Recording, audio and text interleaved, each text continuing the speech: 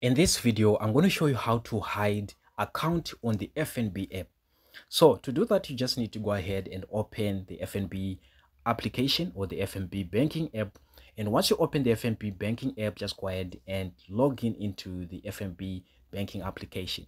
The moment you log in, you're going to see this page that you're seeing on the screen right now, and which is the home page of the FNB bank. And once you come to this page, down right here, you're going to see where it says bank. So just go ahead and click on bank. And once you come to this particular page right here, you want to go ahead and select the account. Just select the account that you want to hide. And once you come to this page, you want to go ahead and click on account options, which is to the right at the top. Just select there. And once you click on account options, this is actually going to take you to this page right here.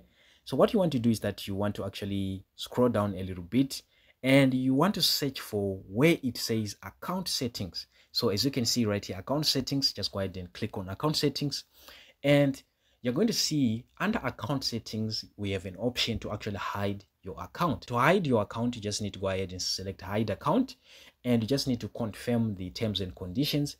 And once you click on accept right here, if you click on confirm, your account will be hidden.